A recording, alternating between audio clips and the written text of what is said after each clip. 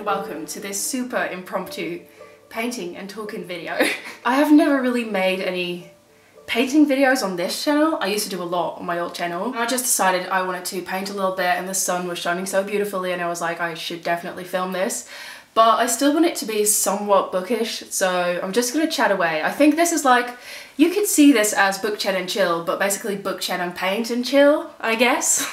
This is just me trying to make things bookish so it sticks to my brand, but it's not really. So I haven't painted a lot in the last year and I really want to change this, and I'm currently going through this phase where I'm absolutely obsessed with Artemisia Gentileschi, who was a painter in I think the 1500 somethings, and she was one of the first very successful female painters, and she's so cool. And there's this book I really want to read about her that I still have not gotten my hands on, and I think it's a fictionalized version of her life that I want to read so badly, because there's also like these sort of more feminist non-fiction works about her life, which is also really cool. I think the fiction version will just be more to my tastes. That has nothing to do with this except just that I want to paint more again.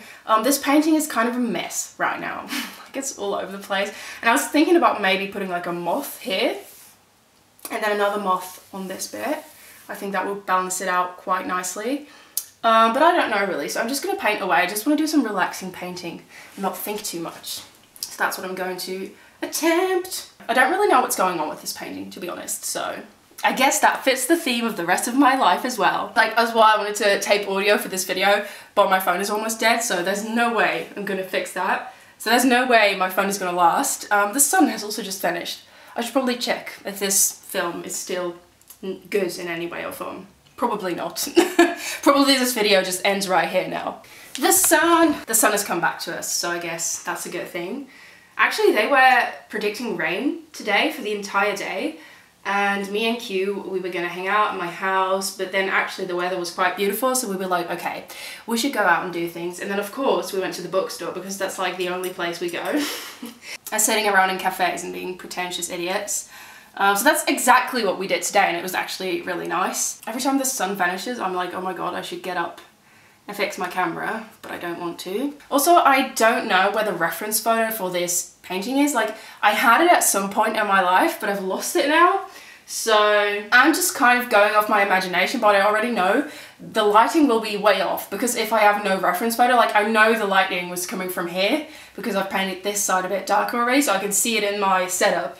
But like, it's gonna be way off. And also her hair is so big on the top. I need to do something about it. I think my original plan was to do like leaves and then maybe like shadows of the leaves on her face, because I wanted to try more with light. But I guess that didn't succeed, and that's not gonna happen now. So we're just gonna freestyle. I'll see where it goes. Okay. Oh god, what should I fix first? There's so many things to fix in this painting. Oh my god, I just don't know what direction to put this painting in, honestly. This is, by the way, an old canvas of my grandmother that I'm painting on currently, because she was also a painter, which is very cool. I have one of her paintings in my house as well. It's the painting that's right above my couch with a little house on it, and it also has an autograph, and every time I look at it, it makes me happy, because it makes me feel I'm doing what I was supposed to do with my life. I really need to bring some more definition to her hair, but like, ugh, this is so difficult without a reference. Like, I'm just doing whatever. It's making no sense. Like, at school I was always taught to never paint without mixing your paint, and I'm doing that now. It's a sin. She's committing a sin. Painting is just basically fixing all your previous errors. Lovely. Anyway, I was going to talk about books. I've recently already obsessed about Rainer Maria Rilke's Letters to a Young Poet, which is my new favourite thing ever. It's a very dramatic book, and it's basically some letters that the author wrote to a young aspiring poet friend. And it's, oh my god, it's such a dramatic book, but it's like, I love the drama in that book. It's so dramatic. And I just found a new favourite, because me and Q, we were out in the city going to the bookstore. That's definitely too light for this spot. But I've lost my cloth that I was supposed to clean my, what do you call this in English? My kvaster. I don't speak English, actually. Sorry guys, I'm gonna have to end this channel. Not very environmentally friendly, but I could not find my cloth anywhere. It has vanished off the face of the earth, and I don't know where it went. I also have this system of like putting 2 beakers of water down, and one is for cleaning my brushes and one is for just like when I want to use water in the painting to make the layer thinner. But I end up always mixing up my 2 beakers of water, and then my painting becomes a muddy, mangled mess. That book by Rainer Maria Rilke, like I said, very dramatic. And then today, when me and Q went to the city, to the bookstore, I found a new favourite by Oscar Wilde, which is, oh my god, what was it called again? Something about dull people and breakfast. I have no memory cells, but Q, she bought it at the bookstore, and then I started reading it when we were sitting in this cafe, and it was so funny. I had no idea Oscar Wilde was that funny. Like, it was very ridiculous and just very funny. Like, there was this one line about that killing somebody is a mistake because you should never do things that you can't discuss after dinner, which is just completely insane and ridiculous, and I just thought it was so funny. So yeah, I had a really good time like reading some of the quotes I found in that book to Q over ordering some food and having some coffee together. I never imagined the both of us like laughing so loud about an Oscar Wilde book. We felt very pretentious doing that, but it was very fun, so I had a good time. I always feel so blessed when I'm hanging out with my friends, and I just feel very seen and recognized. And I remember in high school I sometimes felt like there was nobody in this planet that could understand me, which is a very teenager thing to be thinking, that you're like the only person with like your own struggles, you know? You're like, oh my god, there's nobody in this world that struggles the way I do. Which is ridiculous, because I think there's always somebody you can relate to, and there's so many people facing the same things in life. But as a teen, you feel like that. You feel like there's nobody that will ever understand you. Looking back on teen me, it's very nice to know that I've found so many people in my life I feel so seen by, you know? And not just like the way I am perceived, but just like the way I actually am. I feel like I'm perceived in ways I thought nobody would ever get me, which is just such a lovely thing to find in friendship in your 20s. So I'm being way too deep and also going way off topic, but just hope you guys don't mind. And I'm also really not fixing this painting at all. But you know, it's relaxing, we're having a good time. If you guys can paint with me, we'll all be painting together and blabbing about books. But so, like I was saying, Q bought that book, and then I was like, I will immediately go and order it now, because I actually wanted to convince her we could run back to the bookstore in time, but I didn't think we could actually make it, so that's when I decided to just order it. And I also ordered a collection of Oscar Wilde's poems, which I've never really read before, but if they're as funny as this book, then I'm bound to have a really good time. Oh god, I found the exact shades I painted this in earlier. That is so satisfying. I imagine you guys looking at this like, is she actually painting, or is she just tapping the canvas very lightly and not really changing anything? And honestly, I don't know. Oh, sometimes in this mood where I just pump out paintings, like I had this, I think 2 years ago for the last time. That's been such a long time, oh my god. And I could do like a painting in an evening, and now I just paint something and then I let it sit in my house for years before I finally finish it, if I finish it at all. There's so many unfinished paintings in my house, it's absolutely heartbreaking. Sometimes you just don't get to the things you actually want to do with your life. So I really don't know what kind of skin tone I was going with for this lady. She's just a purple lady, I think that's what I was thinking. It was just like, I'm gonna paint a purple lady. Okay. And then also, what I also really wanted to order, but I didn't, is Devotions by Mary Oliver, because a girl in my writing group was also reading that, and she said it was really good. And I want to read more poetry, so I almost ordered it, but then I decided against it. And I also almost picked up the collected works of Charles Bukowski, or like something about poetry. I don't know what the book is called. It's the Green Book. I recently listened to the audiobook, and I felt like, because I listened to the audiobook, I didn't really remember a lot of the poems, so I was like, I need to buy it. But then when I had it in my hands in the bookstore, I was like, yeah, but I just read it, so I don't want to buy it. It's like a waste of money. So I know that's absolutely ridiculous, but yeah, I definitely will buy it at some point. Is this painting getting any better? I don't think so, guys. I just feel like every time I paint, I can't find my good paintbrushes. Oh my god! I just remembered the word for paintbrushes. That's wonderful. Otherwise, you'd have to listen to my mangled mix of Dutch and English just because I can't remember certain words. So I just spent forever talking to this camera and painting, and then my battery was empty and it corrupted the file. So it didn't record anything of that, which is very sad. But yeah, I've changed out the battery and we're back. So that's a shame, because I was blabbering about all sorts of things, and I was also just really getting into the painting, and I guess you missed all that. But yeah, I was trying to make this bit around the nose a bit smoother and to also add some shadows here, even though Not entirely sure if a shadow would be placed there, but I guess it looks nice, so we're rolling with it.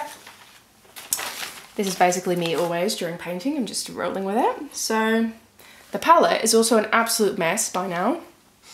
And it's also dried a bit because acrylics always dry really quickly, and I had to empty out the card of the camera as well, so that took some time, but whatever, it's not going to stop us, or well, me.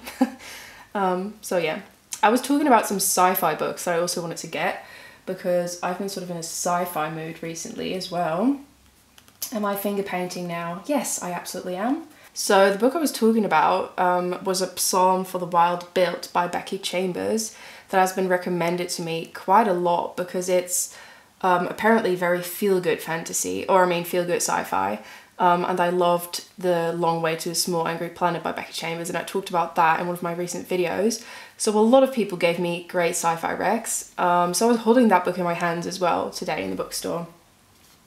But it was quite expensive for such a short book. It was like, I think 20 euros or even above 20 euros, and I always have a hard time spending that much money on a book if it's only like 100 pages or so.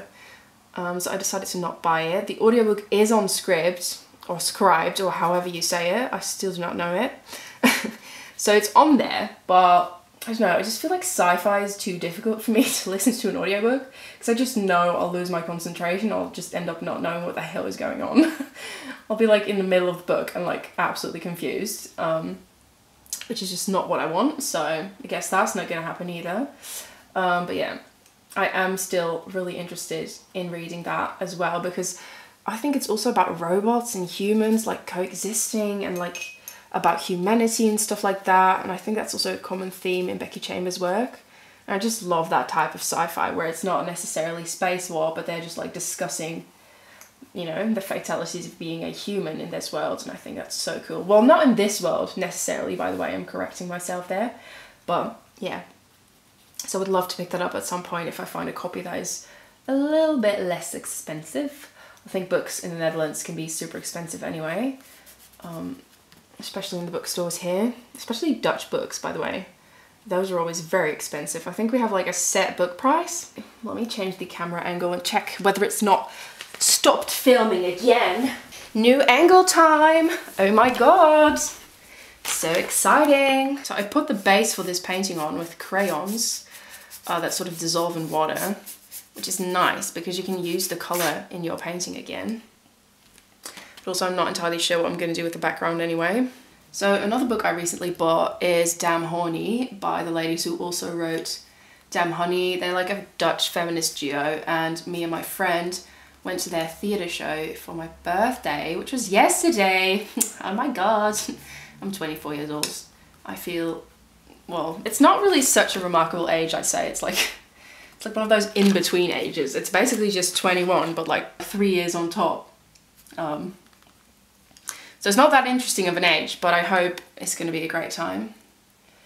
I never know like how long I should keep on painting because I love keeping it a bit rough, but also I know that it's nice if I end up making it a bit smoother in the end. The book that I bought is basically a collection of stories, and it's all sexy time stories, but very feminist and inclusive and also gay, and yeah, I think it's going to be really good. I'll at least have a good time reading it, and I got it signed by the authors at their theatre show. So that was really fun. So any other Dutchies, do you listen to Damn Honey, the feminist podcast? Let me know. It was really fun, the theatre show. So that's another book I bought. I need to find a way to blend like this line because it's very harsh and it's very in your face. Not that I do a lot of blending in my paintings usually anyway, but I guess we're attempting. I'm also always really curious to hear what you guys are reading. I always love like checking the comments and seeing your guys' recommendations, and also hearing if we've read the same books or if I've talked about any book you think I should absolutely pick up right this second. It's always very motivating, and also just like, it feels like I have like a whole group of friends that constantly is like remembering me to pick up a certain book, which is just really fun. Oh, this is just really making me feel like I'm back on my old YouTube channel, except then I'd be talking in Dutch. Hallo allemaal, daar ben ik weer. What a throwback. I really wonder if there's still any viewers around from way back then. Like still some Dutchies just hoping I'll one day retreat back to my Dutch channel, which honestly I loved making videos on there because I've been doing YouTube for I think over 8 years at this point, which is really very long, but it never really took off on my Dutch YouTube channel. Like nothing really actually ever happened. So at some point I just thought maybe I'll be able to attract actual people to watch my videos when I do it in English. So, and I also just thought it would be fun to reach a wider audience. I've just really ruined her lip by putting a lighter tone on this bit. Why did I put blue on there? That was supposed to be purple. Oops. This whole video is just going to be me mumbling to myself and then periodically being like, oh, write books. Love how I just said I needed to blend this more and now I'm putting more harsh lines on it. But yeah, I always love giving them a little like round nose. My favourite thing to do. I used to also end up giving all of my paintings freckles, and I think I might retreat back to that because it was a great time. Oh, that didn't do anything. I'm trying to bring more light into the room, but it just got a weird colour, I guess. Oh my gosh, she doesn't even have any lashes. I can't believe I just noticed that. Why does my purple lady not have any lashes? Because I forgot them, that's why. Yeah, I bet you thought I was going to give her lashes now, but I've decided to fix her nose a little bit. You know, painting is just like putting on eyeliner. You always think, oh, that's too much, so let me just put some more on the other side as well. It'll make it better, but it never really actually does, and then you end up having panda eyes. So I currently am reading The Book of Night by Holly Black, which I got an ARC for, which I'm very excited about. And I am actually really liking it, but it's a lot more dark and moody than I thought it would be. I don't know why I thought it would be not dark and moody, but I don't know, it's just a lot more than I thought it would be. And also I wasn't sure whether it was an adult novel or not, but it is. And I'm actually quite happy with me currently reading that. Like when I started it, I wasn't sure if I was in the right mood, which is literally me with every book I start. I'm like very, it's like a very typical thing for me to be like, oh, I started this book, but now I don't know if I actually want to read it because I'm annoying like that. But with this one, I'm like currently really into it, which is nice because in the beginning I wasn't so sure. And I really like our main character because she's kind of like we're not really sure whether she's exactly a good person, and that makes her very interesting. I feel like this painting has such a big head. Paintings always end up having, maybe I should just like fade her hair into the distance. Or also maybe potentially that would look absolutely ridiculous. Can you believe I actually went to art school? I can't, for one. I mean, I guess I did study film in art school, not this, so that explains a lot. I took a lot of extra classes in painting and, you know, naked portrait drawing. The students are not naked. I actually had somebody asking me that, whether the students are naked or the people you're drawing, and I thought it was the weirdest question ever because obviously the people you're drawing. Imagine a whole class just with naked art students drawing clothed people. That would be funny. Maybe that exists somewhere in this world. Oh my god. I think if I actually add the moths to this, it might actually not be that bad in the end. I feel like the nose has really improved over the course of this video. But maybe not. Maybe not. I'm taking it slow though. It's fine. I have time. I hope this video isn't incredibly boring because half of the time I'm not even speaking. I just hope it is still somewhat entertaining somehow. Anyway, remember when I was talking about Oscar Wilde's? I have just saved a lot of Oscar Wilde books on my script that I can go and read immediately. And I hope they will be funny as well, and it's not just this one outlier of his that was very funny.